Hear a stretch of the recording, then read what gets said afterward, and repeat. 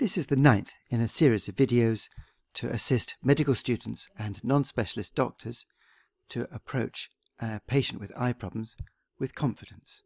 We know how to take a history and start with the visual acuity. We know that the eye needs to be examined in anatomical order from front to back, from lids and lashes through to the retina. This video instructs you how to examine the lens and the vitreous humour. The function of the lens is to act as a transparent refractive surface.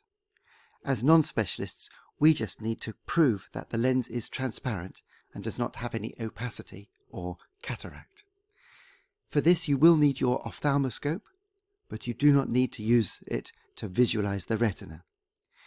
If you hold the ophthalmoscope aperture up hard against your eye and turn on the light, direct the light towards the patient's eye, you will probably see a glow in the patient's pupil. This is the red reflex.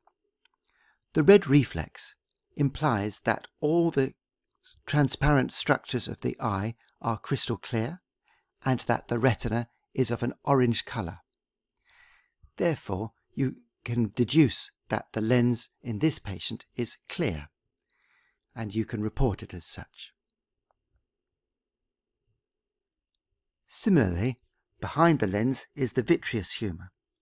We need to report that the vitreous humour is clear because an absence of the red reflex in a patient with, for instance, diabetes may suggest that they have a serious complication of their diabetes, namely a vitreous hemorrhage.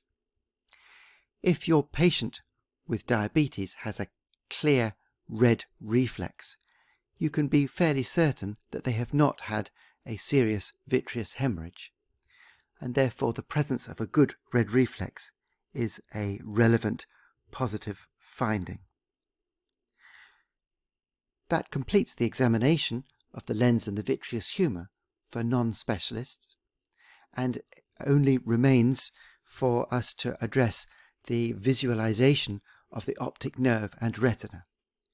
This is the first time in the whole of the history and examination of an eye patient where you actually need to use your ophthalmoscope for the purposes for which it is intended, namely to visualize the retina.